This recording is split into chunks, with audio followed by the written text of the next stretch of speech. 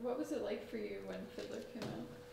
Well, it was certainly thrilling. I mean, again, I knew Zero a little bit. I knew more of his kids. Toby was a year older than me, and Josh, I didn't really know. But so there was that, and I did see it, and it was exciting, and it was exciting that it was such a hit. And so it was mainly just sort of this sense of exhilaration, I would say. I've realized I had read the Tevye stories, and I liked Shalom Aleichem quite a lot. I just didn't think it was going to be popular. But it was just, I think it was mainly that sense of acceleration, of excitement, like of a hit. So I think that was probably the biggest effect it had on me. And seeing Zero. You see, there were Jewish shows on Broadway, like the Goldbergs on TV, etc. I think, my argument, and Elisa, I think, would agree with this to some extent, I think what was different about Fiddler was it was making the Jewish background be the Jewish present. And making it be everyone's present. It was making popular culture out of the link to this past. I mean, what I always say is, okay, the Fiddler set is all about circles. It's, Tevye's house is the circle. The house opens up, so it's a circle of its own.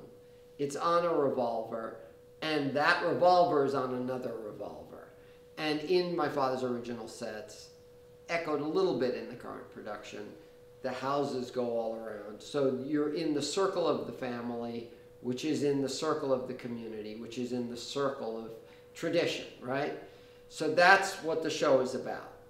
Except that there's another figure in the show, another spatial figure, and that's the railroad, which is a line which is taking people out. And at the very end of the show, as they leave, they form a line. They're forming this line. The circle is broken. But the point is that for all of those creators of that show were the product of the world of the line.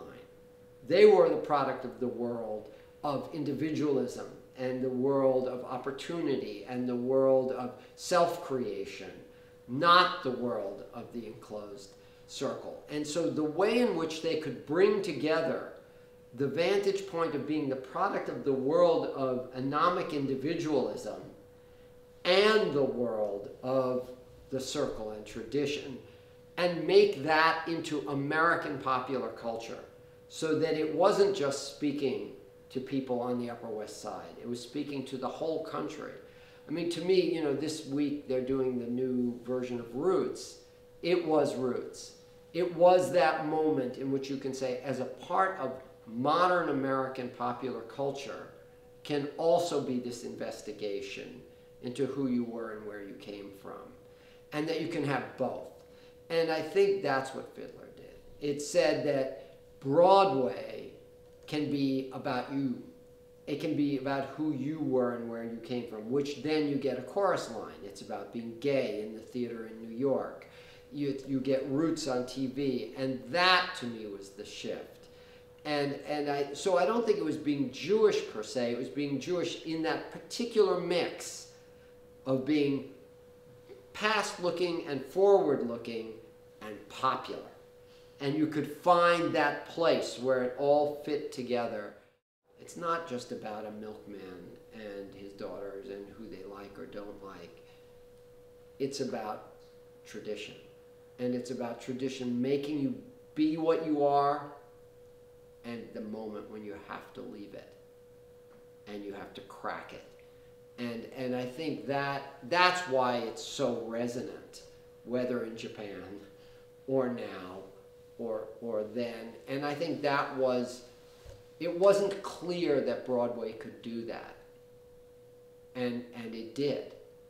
And I think that people have criticized this, but you could also say it's the beginning of the way of, a beginning of the way of sort of popular culture of identity.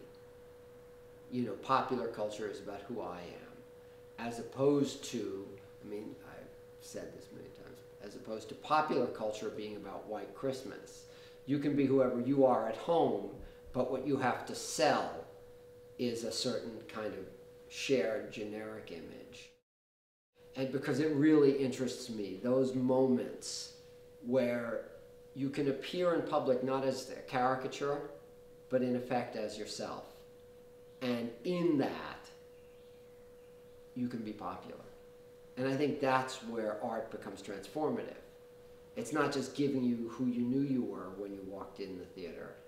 It's, you see something else about yourself, and the theater makes you acknowledge something about yourself.